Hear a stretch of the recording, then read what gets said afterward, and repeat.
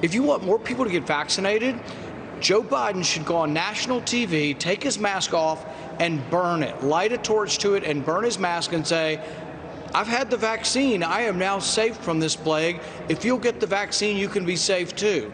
But instead they say, well, the vaccine might not work in some sort of planetary world we're not aware of. The vaccine might not work. Well, there's no evidence of it. The burden of proof should be on the government to prove that we are spreading it, and then we'll listen to them. But instead it sounds sort of like fear-mongering.